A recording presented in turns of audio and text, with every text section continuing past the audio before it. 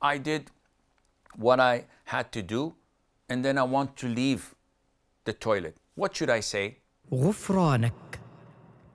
The Prophet ﷺ used to say, غفرانك, which translates to, I ask you, Allah, for forgiveness. Why do I say such a thing?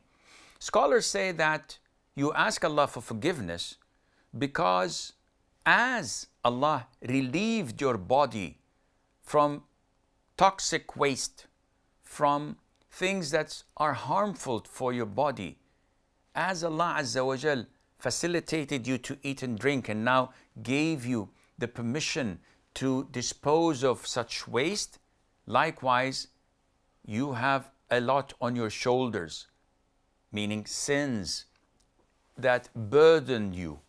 So you ask Allah Azza wa Jal, as He gracefully relieved you from such waste and filth that may have harmed your body, you pray to Him that He relieves you from your sins that may take you to His torment and wrath on the day of judgment.